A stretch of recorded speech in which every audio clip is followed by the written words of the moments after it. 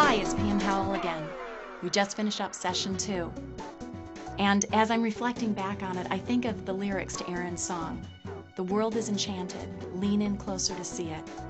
I think the whole morning has been that gift to us, an opportunity to lean in closer to see the world God has given us. Nancy gave us a lot to think about, and I appreciated her challenge at the end. Are we becoming people of hope, places of hope? And before we move out of that place, we wanted to give Nancy a few more moments to talk with us.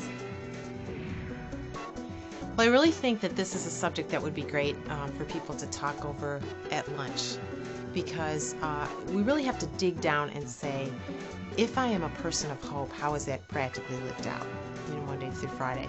And whether or not we were able to write down a name quickly of someone that we're relating to who's outside the family of faith is obviously an individual question. But then we also have to look at our churches and say, if such a person was to wander into our fellowship on Sunday morning or anytime during the week, would they find a place where they would feel welcome, accepted? Would they feel safe to ask their questions, no matter what state they're in, no matter where they are on their spiritual journey? What is it about our Sunday experience, as well as what our church is doing in terms of its mission all week long, that either contributes to being a place of hope or makes it known more for a place that's just for those who are already convinced, and a place where you might feel judged or condemned if you showed up? And I think that that's where we have to get really into the practical piece. And if I would have had more time, that's what I would have tried to dig into. What does it look like to be a person of hope, and what does it look like to actually create a place of hope? And I'm hoping that the conversations and the dialogue the rest of the day, and especially when we get into the afternoon session, are going to tease out even more questions for us.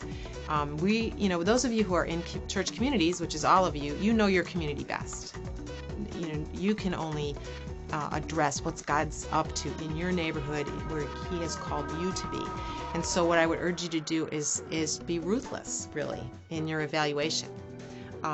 Ask yourself the hard questions and speak in love to one another, but just say, how could we do this better? What are we doing right?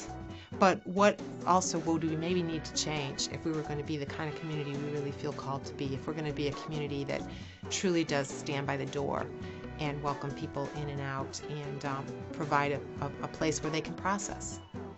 So I think that's what I'm hoping will happen in conversations over lunch as well as this evening.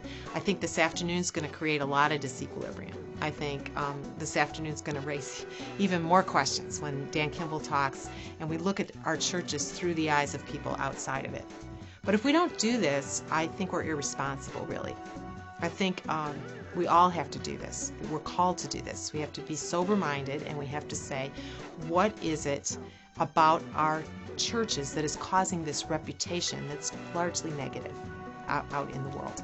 And, we can't change every church, but what could we do at our church to contribute more on the positive side of the reputation? Because unfortunately, the reputation of the church is closely tied to the reputation of Jesus Himself and to God. So that's what I would urge people to do. And I know it's not easy, and I know it's not comfortable. And when we talk about these things here at Willow, sometimes we disagree. That's okay. That's really good, actually, because what we're after is the truth that will then set us free, as Bono talked about. And, that we can't be afraid of the truth. So let's look at it. Let's have great conversations. And, we may walk out of here with more questions and answers, but that's okay.